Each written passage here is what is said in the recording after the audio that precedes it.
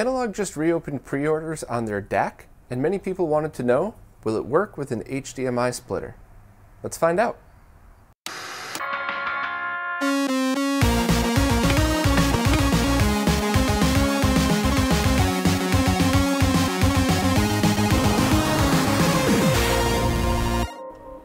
Before I begin, I just want to start out by saying that this video is strictly talking about using the analog consoles and the DAC. Now, I don't want to confuse anybody and think I'm talking about basic HDMI switching, and if that's what you're here for, I can answer it very quickly. The HDMI output of the analog consoles can be used with almost any splitter or switch out there. There's always a chance of some weird compatibility thing, but generally speaking, just the output of these should be fine. And even if you're going from the console to the DAC into some kind of dual output solution into a processor like the OSSC or Tink2X SCART, then anything that you use at the end of that chain will function the same as well. What this video is strictly focused on is trying to put splitters or switches between the DAC and the analog consoles themselves, just to simplify a setup or try to squeeze a couple of extra features out that may or may not have been intended. So hopefully I didn't confuse anybody in the title. Let's jump right into how to make these work together and see what else we can do with this thing. The Analogue DAC is a device that allows for a single output of either composite, S-video, component, or RGB video. This device uses the HDMI port, meaning that dual output isn't supported, and it should be compatible with all analog products such as the Mega SG, the Super NT, and hopefully future products. This device works by communicating with the analog console as it's powering on, telling it to switch to DAC mode. As long as your console is on the latest firmware, there really aren't many things to worry about. Just plug it in, connect your analog output cable, and power everything on. And that's pretty much it. It just sits between the console, power supply, and CRT display. Ever since the initial announcement of the DAC, one question always seems to come up. How do you handle setups that have both RGB monitors and an HDMI device, such as a capture card or just a regular TV? I really wanted to put that to the test, and I kind of had my theories about what would happen, so I started with the easy one, a mechanical 1-to-2 switch that is not a splitter. It's just simply a push-button switch that allows you to select between HDMI device 1 or HDMI device 2. Now, if you hook up both displays and you put this switch between the DAC and the analog device, all you have to do is power it on and it'll go to the second display. I'd make sure the console was always powered off when switching, as it sets the output signal when it's booting. That means if you power it on before setting the switch, it'll go to a normal HDMI mode and the DAC won't work until you power cycle again. As a note, the DAC seems to work fine with longer HDMI cables, meaning if you use a switch like this, you could take advantage of the clean digital signals and only use the shortest analog cable possible to connect the DAC to your CRT. Now this 2-to-1 mechanical switch should have another use in that you should be able to use the Mega SG and Super NT both behind this switch, just flipped around of course, going to the DAC. And that means if you have a separate area, like maybe you have an RGB monitor setup with these analog consoles that you plan on using, you could only purchase one DAC and either not swap cables back and forth or just make it a quick button push. This should be more consistent on mechanical switches since they're essentially the same as unplugging and replugging HDMI cables. As you can see here, as long as we boot with the correct console selected, we could even swap between consoles. It seems to work great actually. I also wanted to try a digital, non-mechanical switch.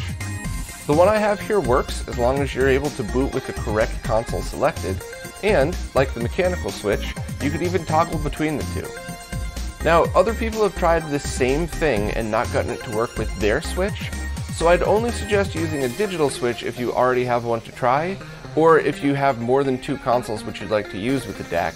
And at the moment, there are only 2 out there that are compatible, so I'd be safe and stick with the mechanical one, at least for now. There's a few more things I wanted to try before this video is over, and this one might seem a little bit weird, but I'm going to try it anyway.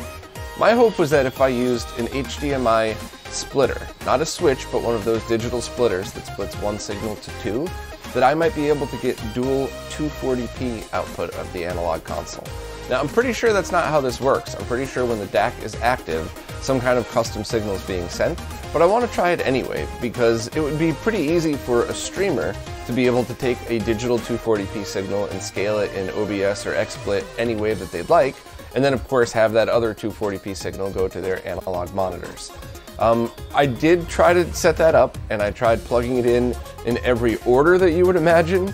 I tried every power-up combination, and while once I was able to get 1080p on one monitor, but nothing on the other, of course, that was the only real progress I made. So at this time, I wouldn't expect any chance of getting dual 240 output in this scenario. One last thing I wanted to mention is Sega 32X support. And even though that has nothing to do with switches or splitters, it's a question that was bound to come up, so I figure I might as well take a quick moment to show exactly how that works. With some custom parts, such as this plastic spacer from laserbear.net, and a custom cable from Retro Access, you could actually fit the 32X onto this and route the output of the DAC to the input of the 32X, and then just take the composite or RGB output of the 32X into your monitor.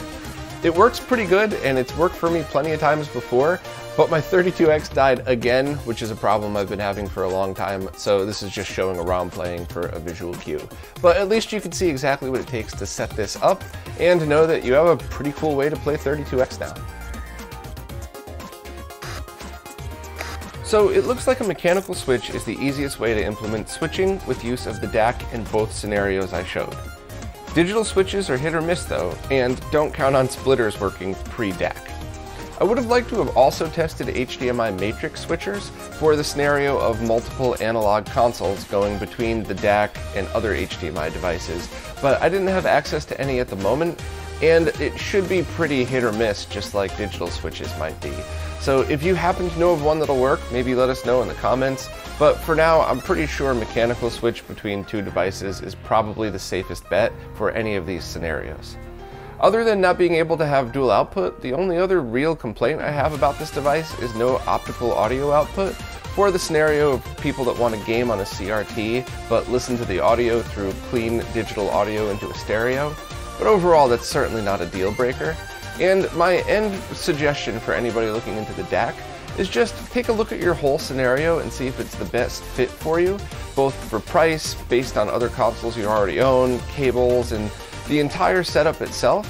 And if you do decide that it's for you, know that you're buying something that's going to put out a great quality signal that's going to perform exactly the way you hope. If you liked what you saw here, please consider signing up for any of the support services like Floatplane or Patreon, because your support is what keeps research and videos like this, as well as the weekly podcast going. And please check that out too if you haven't had a chance to yet. It's a podcast that tries to keep everybody in the loop of everything going on in the retro gaming scene that airs every Wednesday, both on video and on any podcast audio platform out there. Thanks, and I'll see you next time.